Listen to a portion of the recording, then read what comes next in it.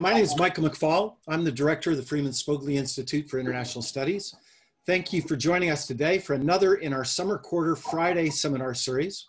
Today's event is called The Challenges of Reimagining Policing, a Comparative Perspective.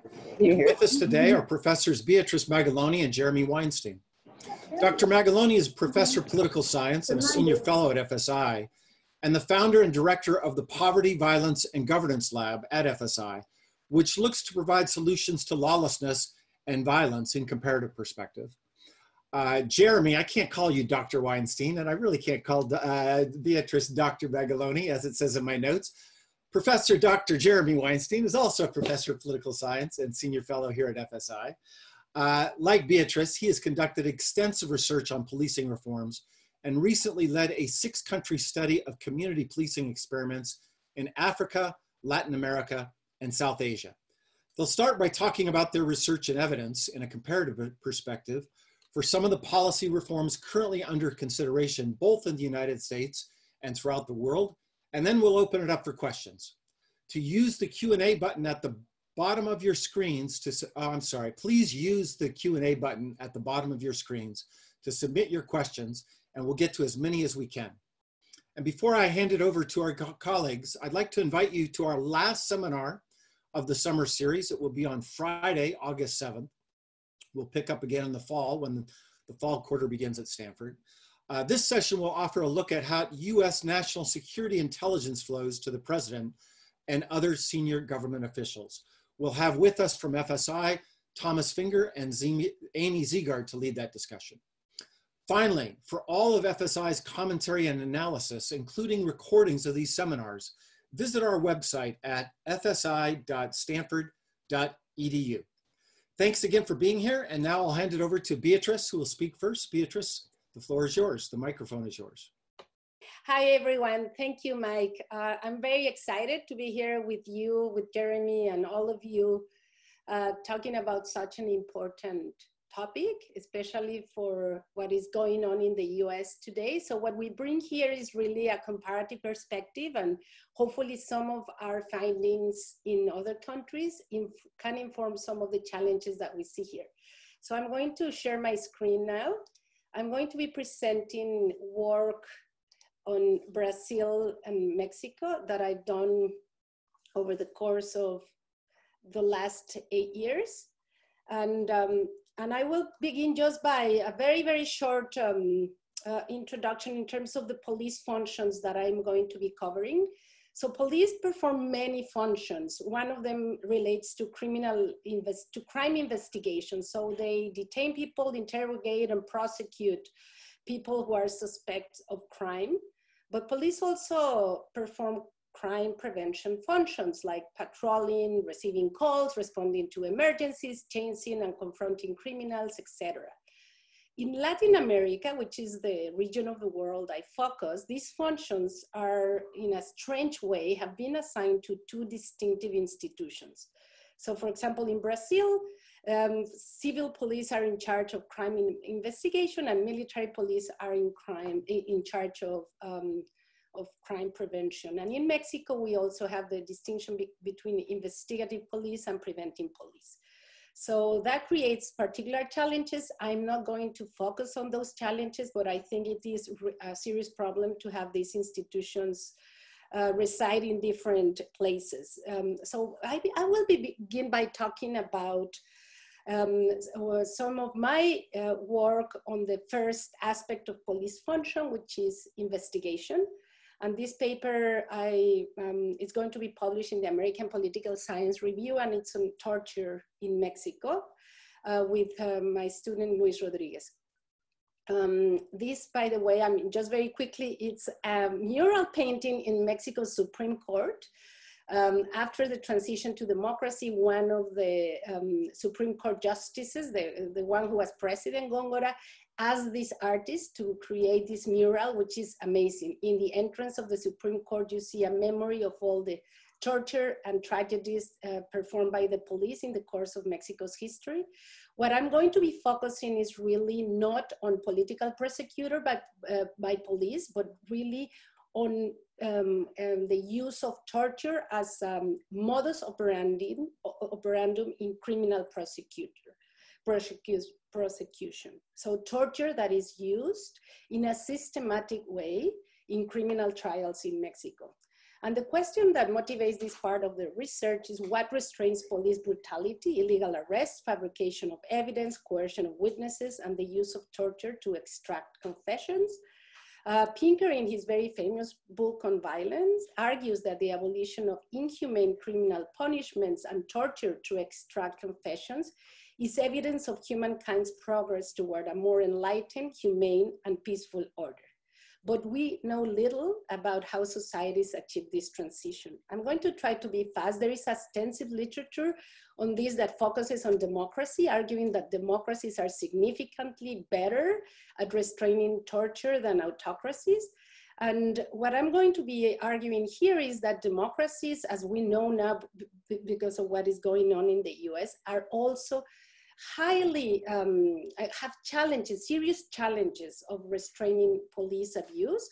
So as we could see in the US with the Abu Ghraib soldiers who torture suspects and terrorists there, and also in Guantanamo Bay, torture has been used also in democracies like the US. In contrast to these cases, I'm studying torture that is performed in a systematic way by the police. And I focus on Mexico here.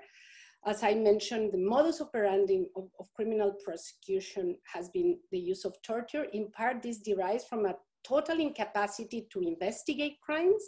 And the only way police in Mexico have been able to prosecute criminals is by violating due process. Courts in Mexico legitimize this behavior. And obviously the authoritarian regime was able to use this ample leeway that courts gave them to prosecute political enemies, to use torture in criminal trials, and also to prosecute social activists in this way. But I want to also mention that, that the fact that they have so much leeway allows them also to grant impunity to criminals. So more than 90% of the cases in Mexico go unresolved. The two explanatory variables that I'm going to be focused on here are criminal procedures that shape police behavior. And the second explanatory variable is the militarization of security. And I'm going to go fast here just to present the main insights of this work. Criminal procedures, Mexico, as all over Latin America, retain inquisitorial criminal institutions that were established since colonial times. While Spain and Portugal reformed these institutions, Latin America didn't do that until, well, until 2000. Around 8 of Latin American countries finally abandoned these inquisitorial institutions and established what we call adversarial institutions that are with significantly stronger restrictions to what happens at the phase of investigation. So there is now a judicial oversight to what police do and prosecutors do in the moment that criminal suspects are being interrogated. And we're going to be studying in this paper the impact of that massive reform that Mexico implemented, but all over Latin America, this reform has happened on torture. And then we also are going to explore how the militarization of security, which happened in Mexico because of the drug war starting in 2006, how much that militarization of security increased torture. So I'm going to go very fast. This is the dates of the reforms that were implemented in Mexico states. This is the type of turf wars that we observe in Mexico happening today. Criminal organizations, organized criminal groups fighting each other for control of territory. So this, the paper demonstrates that wherever you have a turf war, police use torture more. So very, very fast, I'm going to tell you, this is the type of abuses that we obtain through surveys of prisoners in Mexico. So we have a survey that is collected all over prisons in Mexico that was collected by Mexico INEGI. And we find that beatings with objects, crushed with heavy objects, suffocated or submerging water, electric shocks, burns, stab, threats of false charges, harming family, prisoners held incommunicado, they are stripped, they are tied, they are blindfolded, and the reported abuses are between 50% of our interviewees, all the way to 33%. So I'm going to just show you the tendencies. The first graph here shows the average number of prisoners who report torture, then brute force, which is also very prevalent, and then threats to the family. And what basically we investigate in this paper is the impact of changing criminal, the reform. And we find huge decreases in torture, fortunately, thanks to this massive investment in reforming criminal prosecution.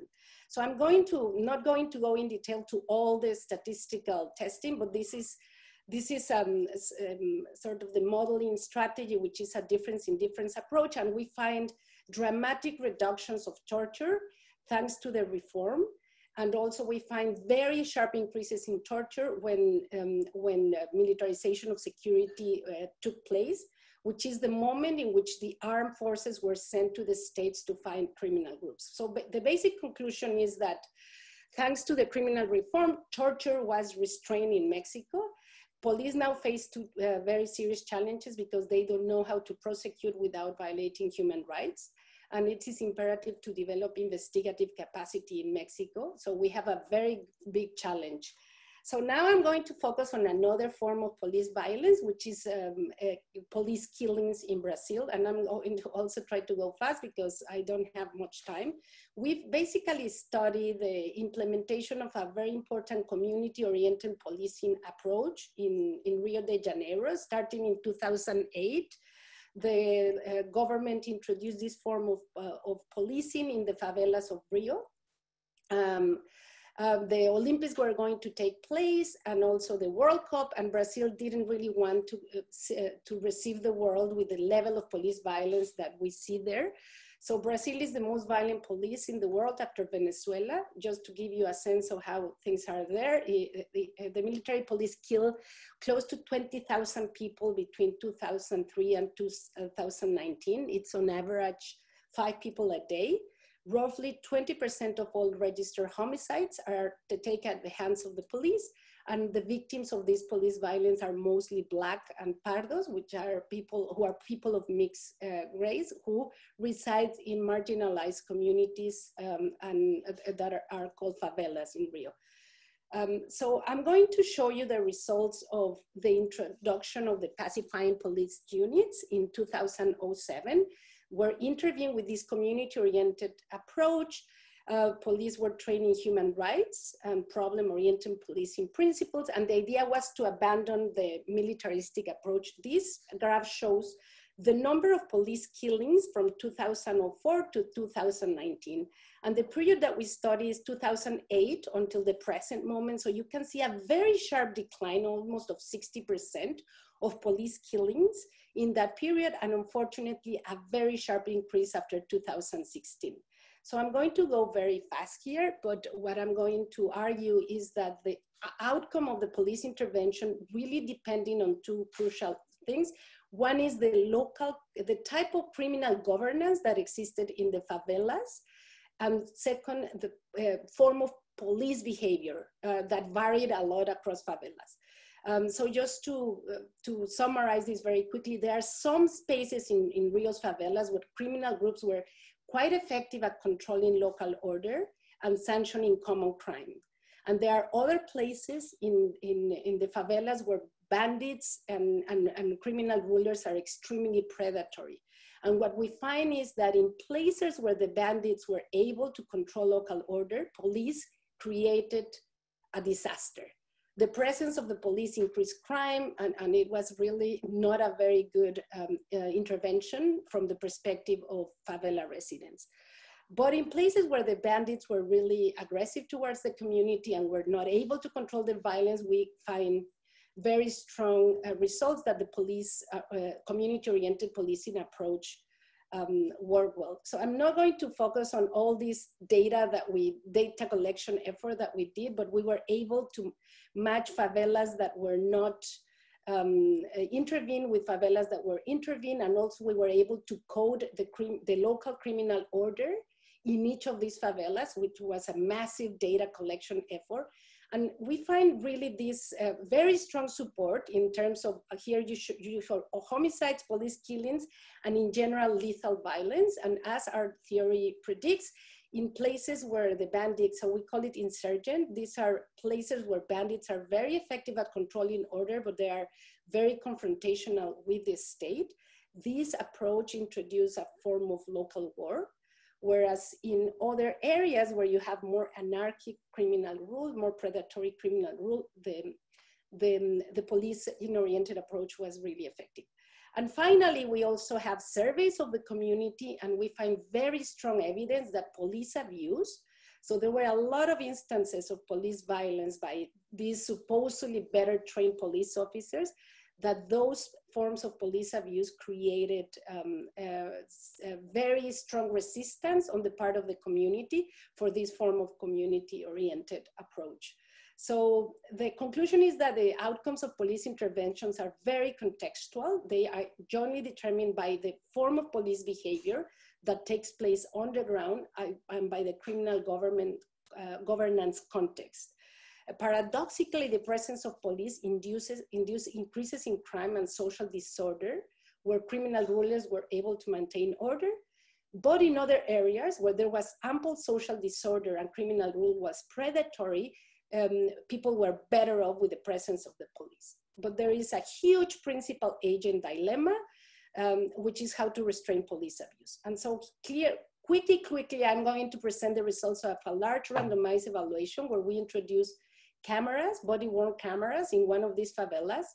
And I won't have time to, unfortunately, present all the incredibly interesting, very contextual data on how these security-deprived communities live, and also how police behave in terms of use of force and what are the patrolling activities, how much, for example, the community is very aggressive towards the police itself. So here we have, for example, percentage of police officers who report that the community throws water to them, throws urine, throws stones, uses verbal threats, or even physical attacks. So police live in a really very dangerous setting where community doesn't accept them. Anyway, so we introduced randomly cameras for over a year. We had more than 9,000 shifts of police using cameras in a random way. And we used two dependent variables. So how much police stop and search people, how much police respond to calls, and how much police in general encounter people in the streets, and how much police use force. And so just to give you a sense of how much force, we're talking about prior to the study, 70 people were injured, 10 people were killed in this setting. Police use an average of 30 gunshots every time they use their guns. And in the time of our study, which it says here, starts of the study, fortunately, no one was killed, and there was a sharp reduction in use of force. So I'm not going to show you in detail, but we find more or less 40% reduction in the use of force with the cameras, and 60% reduction in stop and searches. But unfortunately, we also find massive reduction of all forms of policing activities. Police even stop answering calls from civilians when using the cameras.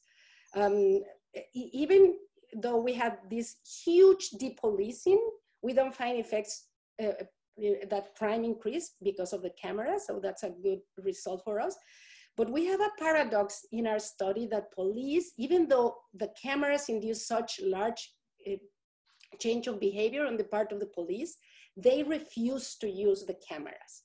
They didn't really want to use the cameras. At the end of the study, only 10% of the officers were turning the cameras for less than 1 minute every time that they turn them on.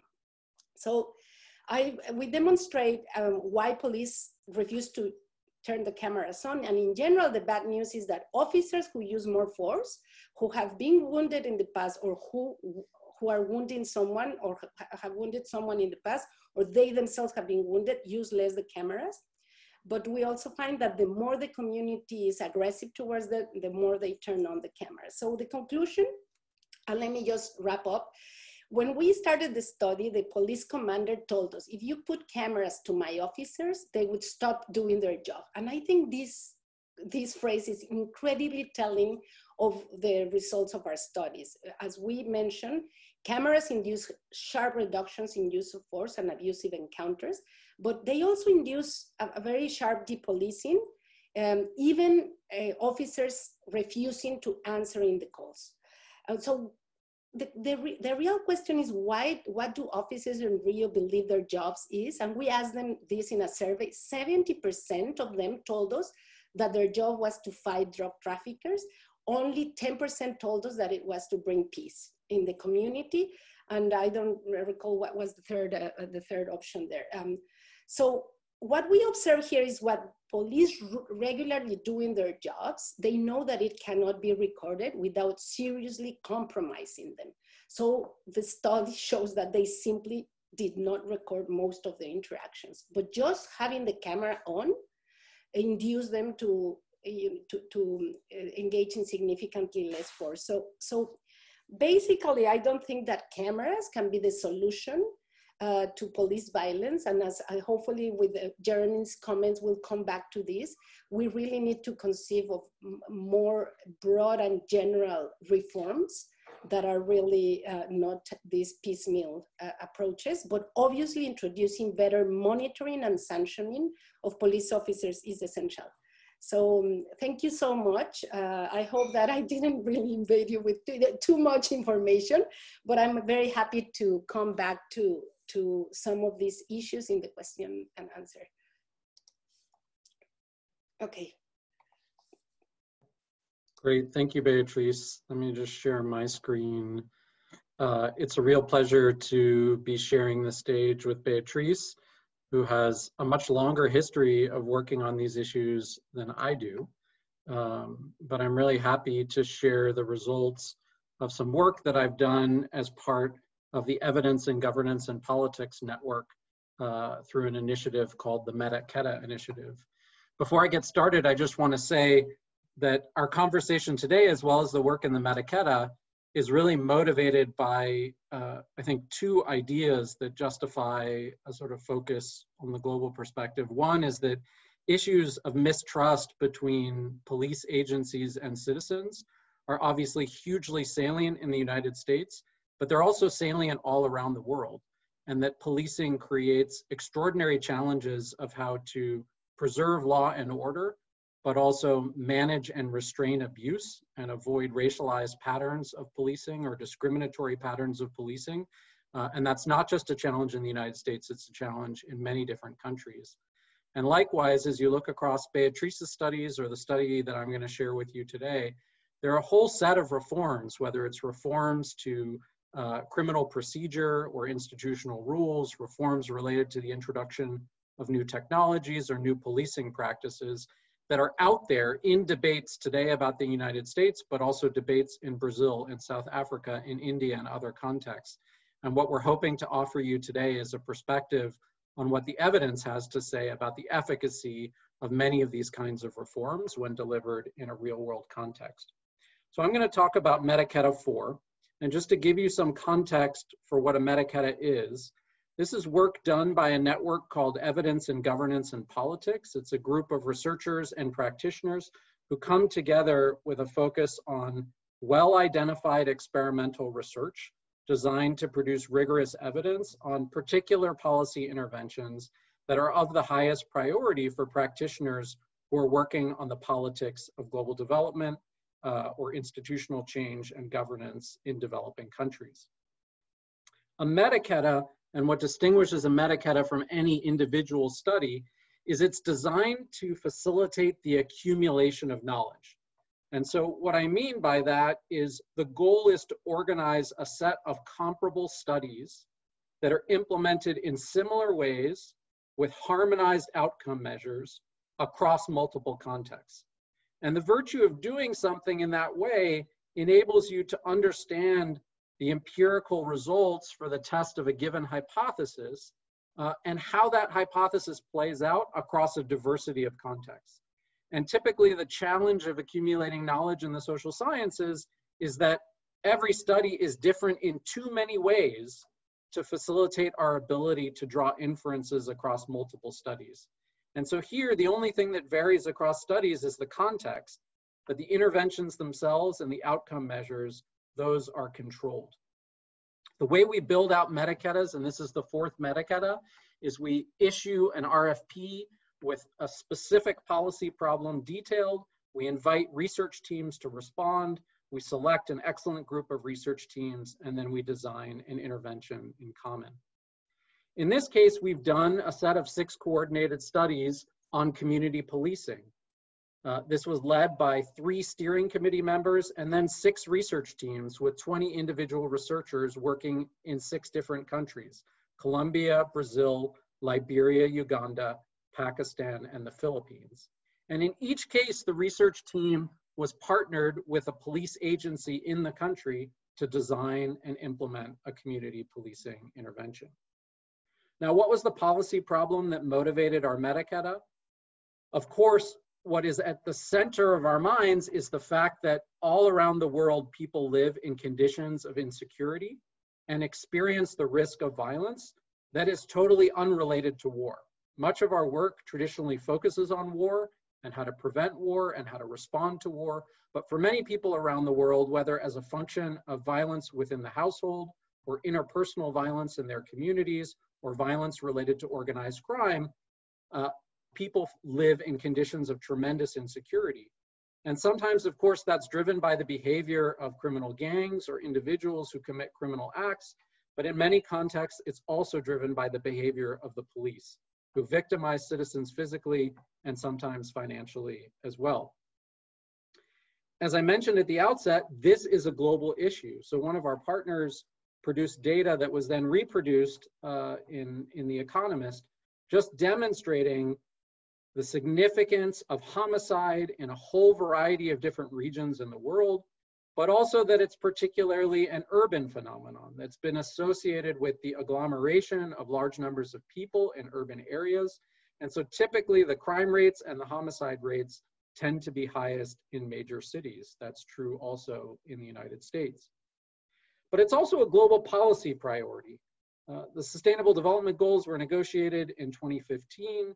And for the first time, one of the global goals for development was focused on promoting peaceful and inclusive societies, with a whole set of targets around crime reduction and fair and equal treatment by police services and access to justice.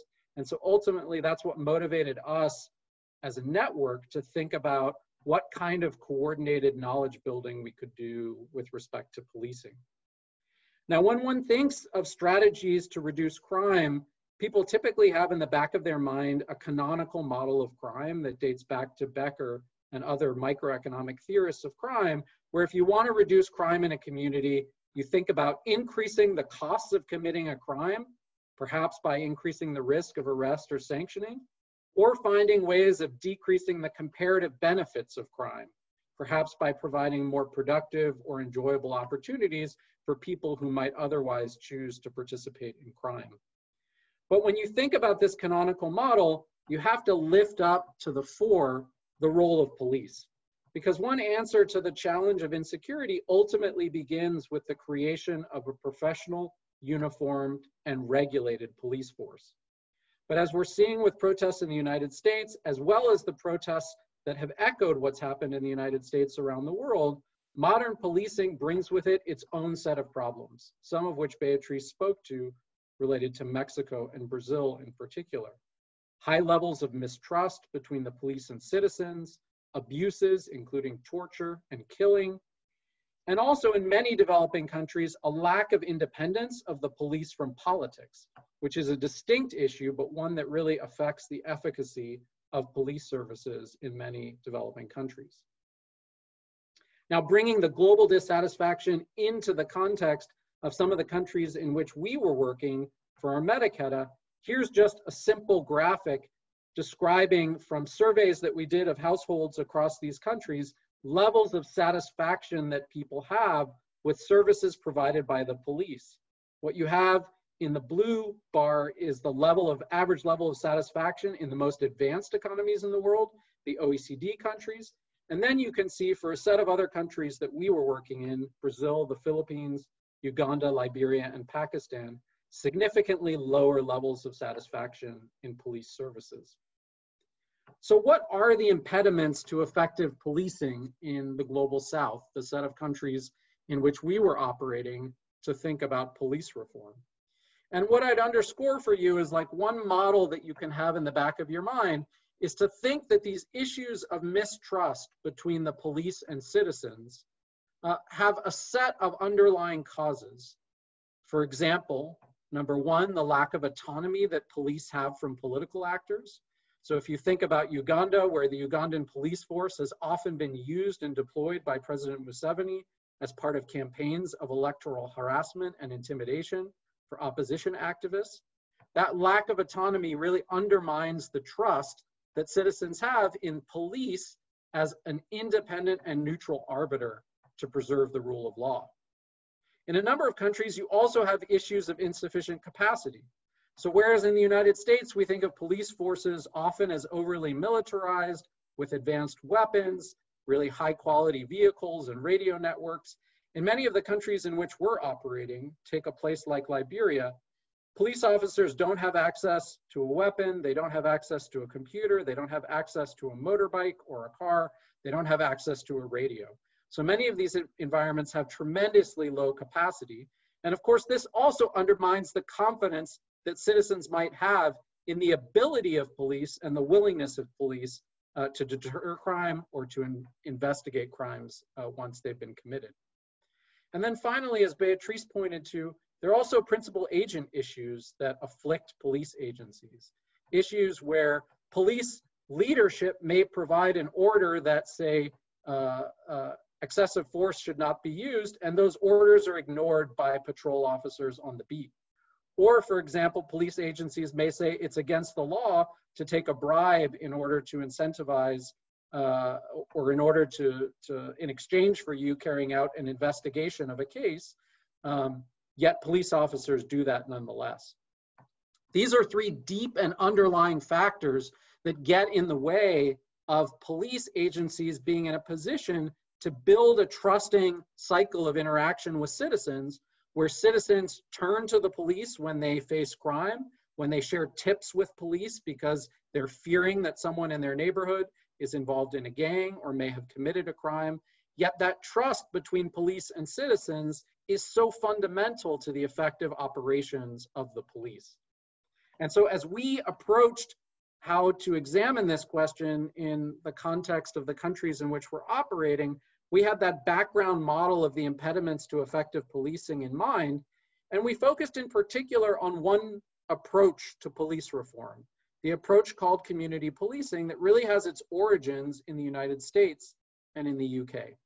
And what community policing is, for those who aren't familiar with it, is it's an approach to policing that directly engages citizens in the policing process.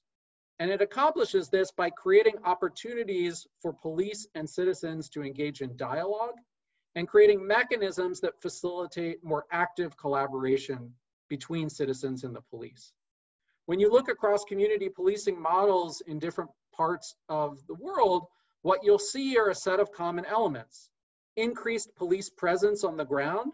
So instead of the police only showing up when a crime has been committed, you'll see the police actively walking the beat in different neighborhoods, or decentralizing the location of their offices so that they're visible and accessible to people in the community. You see lots of community engagement programs, town halls, for example, or community meetings and focus groups, where the orientation of the police is to create opportunities for people to provide input and feedback, to share information, and to describe what role they would like to see the police play. And then you also see things like problem-oriented policing, where police agencies are trying to create a much tighter connection between the feedback provided by citizens, that is, this particular area of the community needs a more intensive focus, and then trying to align resources behind that more intensive focus so that engagement isn't something that just generates ideas, without follow-through. Now, why might we think community policing is something that's worth exploring around the world? Because we did a systematic review of existing experiments of community policing, focusing in particular on those research studies that have credible inferential designs that give us confidence in the efficacy of this particular model of policing. And when you look across the best studies that have been done on this topic, you get mixed results. Sometimes there's null effects, sometimes there's negative effects on crime, but our conclusion from our systematic review is that overall the weight of the evidence suggests that community policing is a relatively efficacious strategy. It's something that has been systematically associated with the reduction in crime.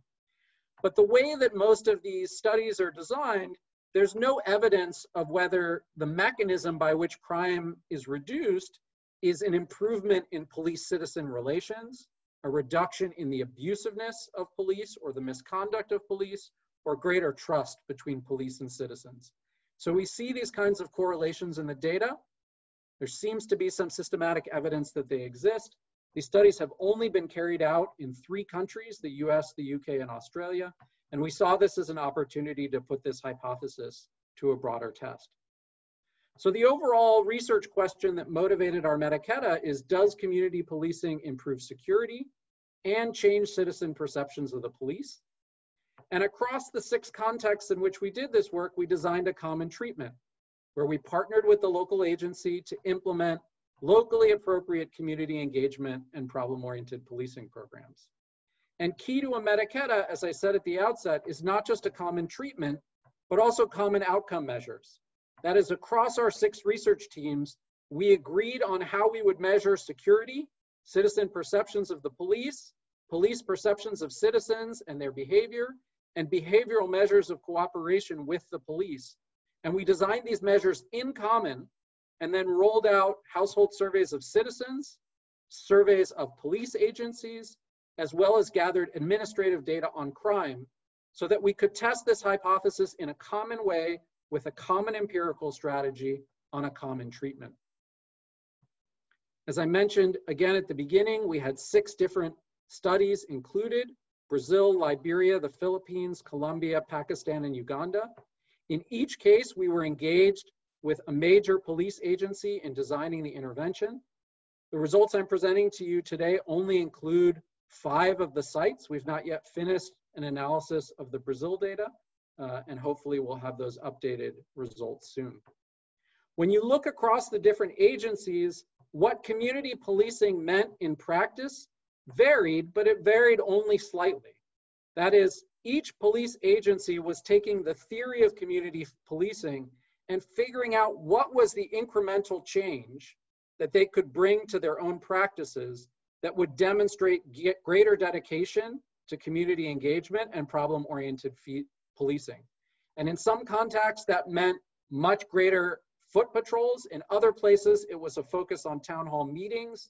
In some contexts, it involved really amping up citizen feedback mechanisms. In other contexts, it involved bringing to the table citizen watch forums that would provide input and information to police agencies.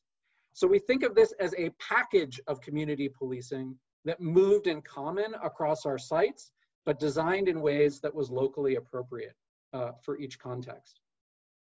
How do we investigate the results? Well, we construct these standardized outcome measures for the main outcomes to ensure comparability. Then we produce estimates of the treatment effect of community policing on these different outcomes, context by context. And then finally, we pool the results across all 6 studies in what's called a meta-analysis, which enables us to test the grand hypothesis of looking across these diverse contexts. Can we say that community policing is an effective intervention? The good news on the results is first that the intervention was faithfully implemented, right? So one of the challenges that Beatriz described with respect to body-worn cameras is the challenge that maybe police don't even use the body-worn cameras. Maybe they turn them off, and we've heard about that in contexts in the United States as well. And so our first exercise analytically was to make sure that across all the study sites, there is evidence of greater presence of police. There is evidence that citizens are more likely to encounter the police in community meetings. There's evidence that citizens are engaged in citizen watch groups and the like. And we see consistently across our study sites in the bottom half of the graph, and then at the top of the graph in the overall meta-analysis, strong evidence of compliance across our community policing interventions.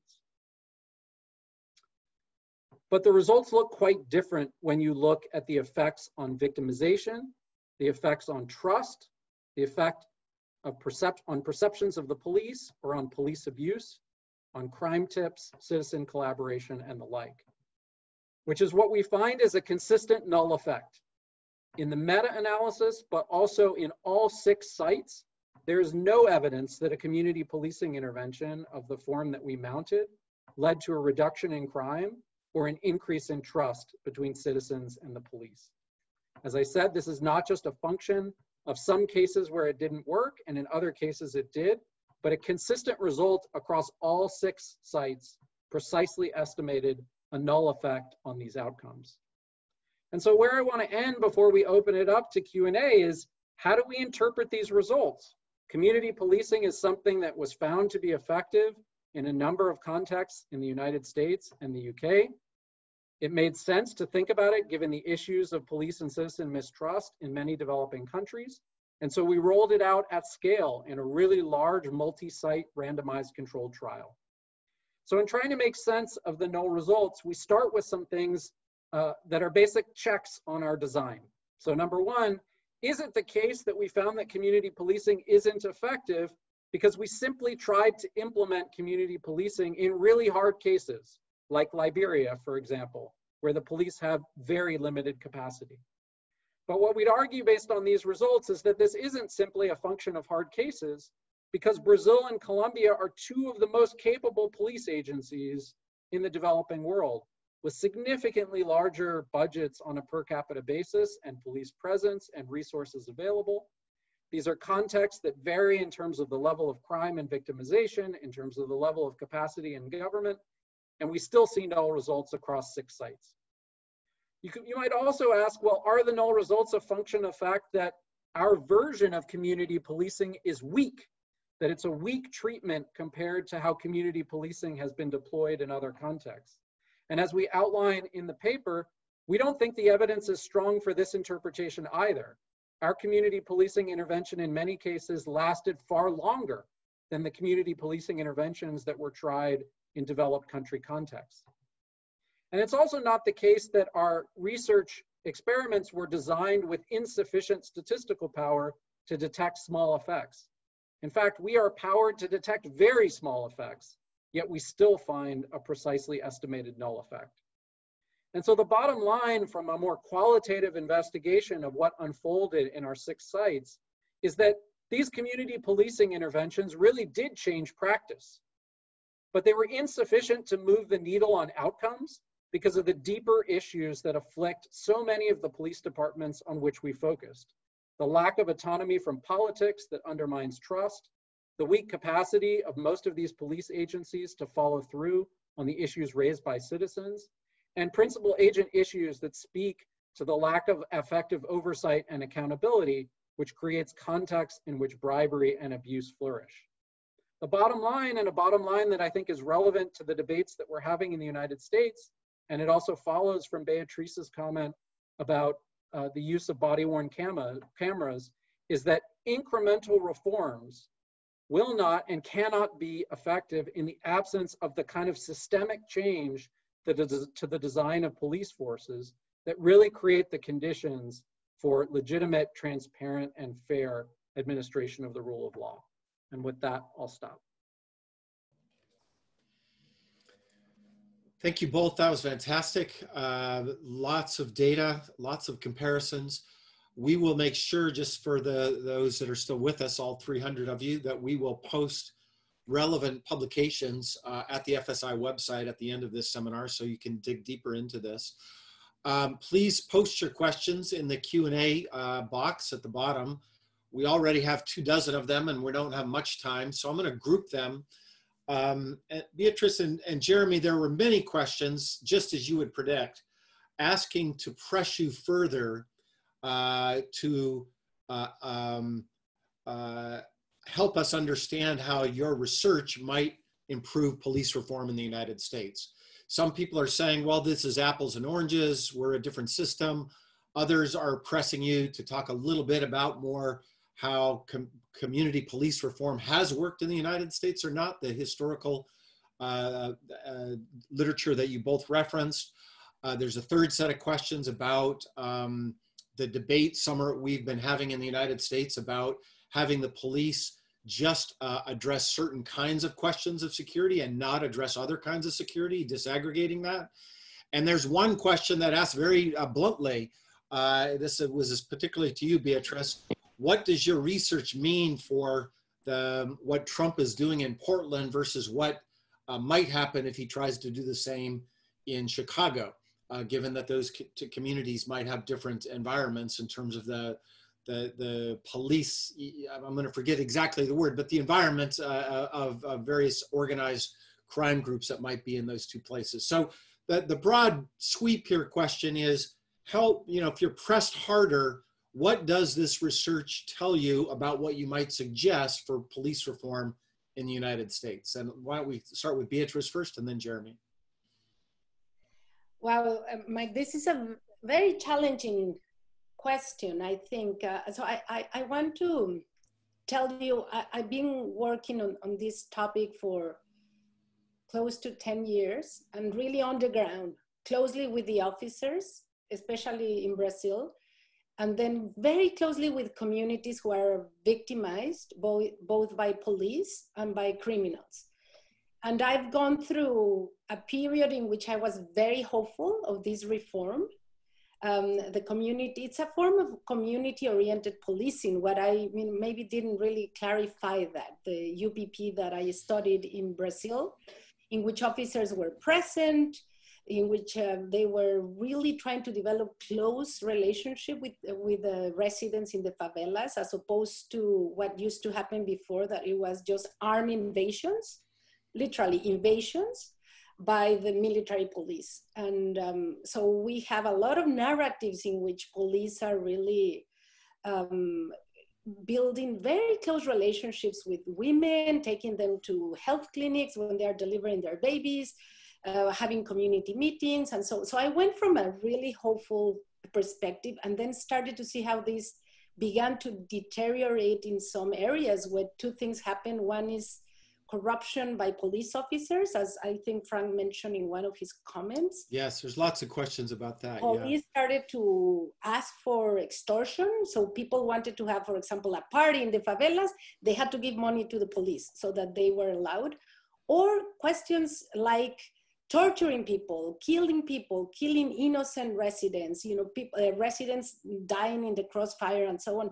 So I think that overall, what that part of my research, and it's a little bit sort of very complex to present in so little time, but it does show that that heterogeneity of outcomes is very important for us to better understand what happened. So as I mentioned, if you just take the look at, oh, this is so bad, then you become a little bit of an anarchist and say, better let communities resolve their own problems, because this is such a really rotten institution.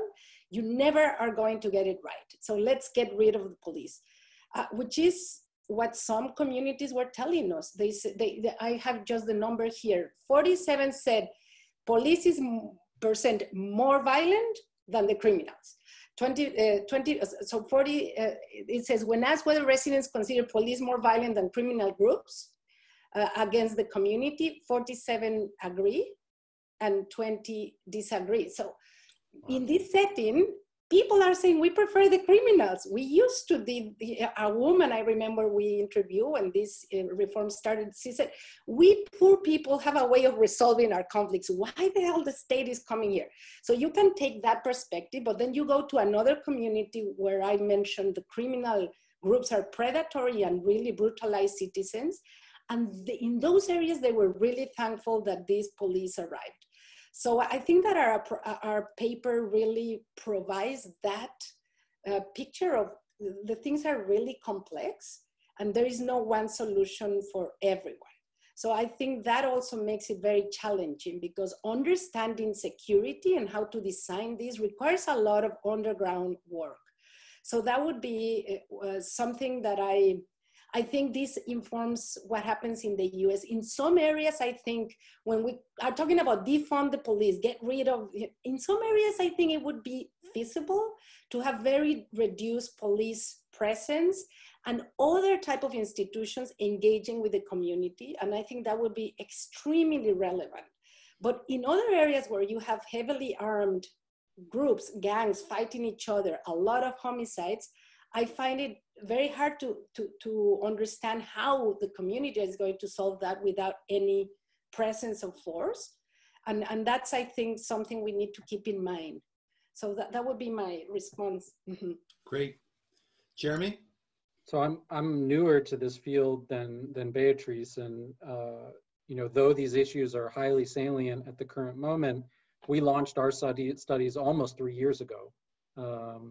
And so it's nice that the results are coming out now, but they obviously weren't designed to inform exactly the conversations that are happening at this moment. But I'll share with you some reflections about what I feel I've learned about policing.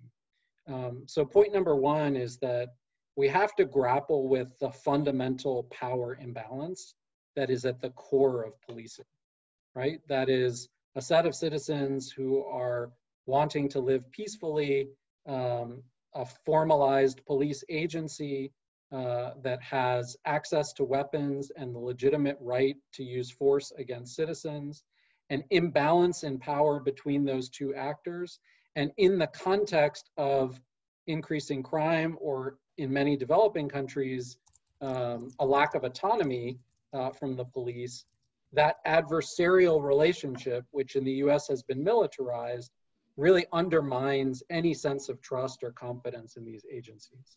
And if you grapple with policing through that lens, recognizing this profound lack of trust, as a questioning of the motives of police agencies, a question of whether they are really on board with what is their express public purpose versus acting in opposition to your own interests as a citizen, you begin to understand why interventions like community policing, which is what we studied, which are simply designed to facilitate greater dialogue and engagement between citizens and the police, are unlikely to actually address the core issues of mistrust that exist in these societies. That is, things, for example, I think as one of Frank's comments suggested, you have more interaction with the police, you could end up with more abuse and more bribery, right? Even though I think the proponents of community policing have often thought that we can take the police department's commitment to do a good job and to treat people well for granted, and this is about providing information and creating mechanisms for collaboration and more effectively allocating services. So that's why I call community policing an incremental on the margins intervention, like a technological intervention like body-worn cameras, that doesn't really get to the issues of the moment. So what does get to the issues of the moment? Well, 4 things that I'd highlight. Number one, some clear choices that we need to make about the mission of the police.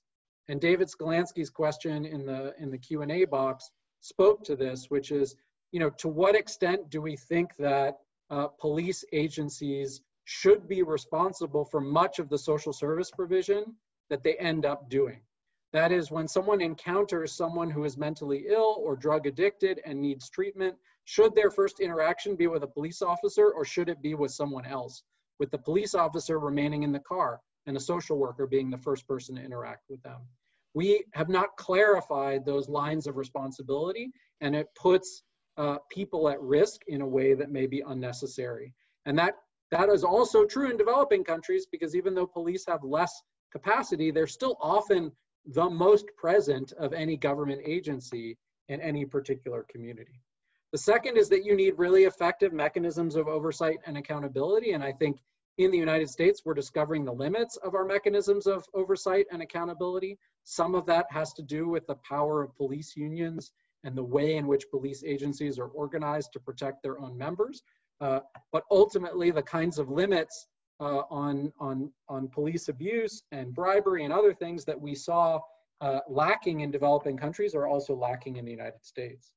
The third is that police need the capacity to do their job, but not necessarily the capacity to do more than their job. And so the militarization that we've seen of the police in the United States has perhaps produced a situation in which we've created much greater divisions between the police and citizens, in contrast to, say, police officers who remain unarmed in many parts of the UK and who have to establish a very different dynamic with citizens.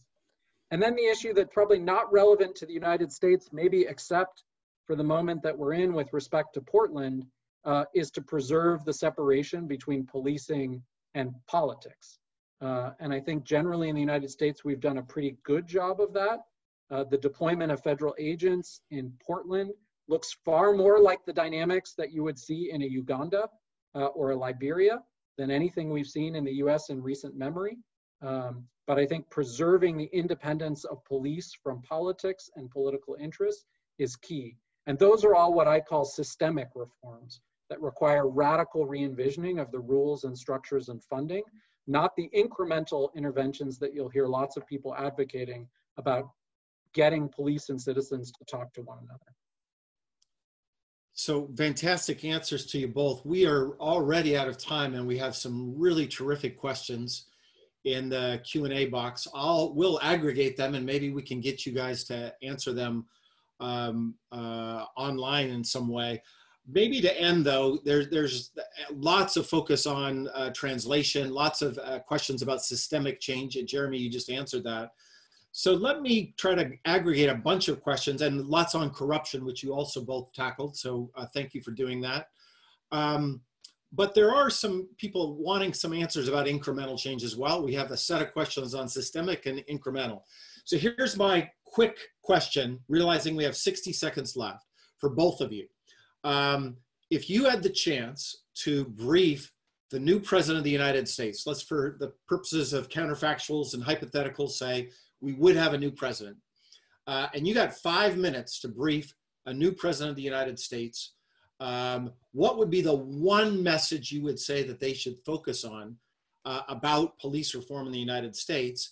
And secondly, and this doesn't have to be such a counterfactual because he's just right down the road, what if you got 10 minutes to go brief the mayor of Stockton, Michael Tubbs, Stanford graduate, and you could tell him just one thing to do differently? What would be your answers to both of those individuals? Jeremy, let's start with you and then we'll give Beatriz the last word. No, you're supposed to send that one to Beatriz, that really hard question. So big or small? So I think the answer is recognizing that a lot of the problems that we face with respect to crime are a function of far more deeply rooted social challenges that include lack of opportunity, that include the organization of gangs and other things that provide opportunities and identity to people, alcoholism and drug abuse, mental health, and that as opposed to the path that we've taken to militarize and create more adversarial relationships between police and the citizens they serve, that we need a more multifaceted interaction approach in the community that doesn't always have the police in the lead, but that recognizes the primary role of police officers in maintaining security and has a far more interlinked network of services to deploy in response to, threats to, or what are perceived as threats to safety. Fantastic. Beatriz, you get the last word.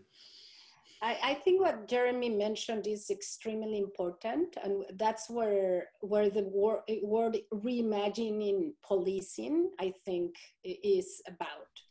And I think that as our friends in the police in Brazil would tell us, we are in Rocinha doing this randomized evaluation on cameras, and they turn and say, there is no presence of the state anywhere here. So there is no schools, there is no universities, there is no health. The only institution that you see here is the police.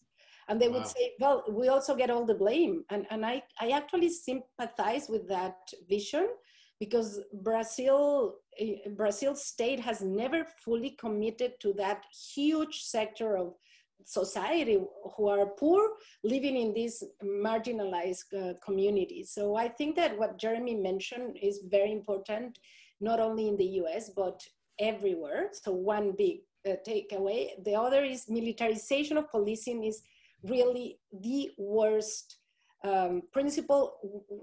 I didn't have time to show how much that impacted torture in Mexico, but it's huge. When the government decided we are going to send the army to, fight criminal groups, we see huge increases in abuse. The same thing in Brazil. So I would say what Trump is doing is the opposite that we need to be doing. And the third point that I think it's essential is to be able to sanction officers for misconduct.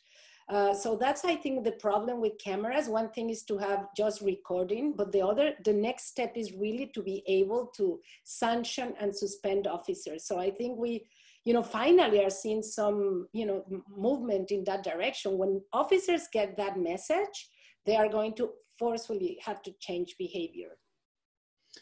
Wow, fantastic answers, both of you. Thank you so much, both for the detailed presentations.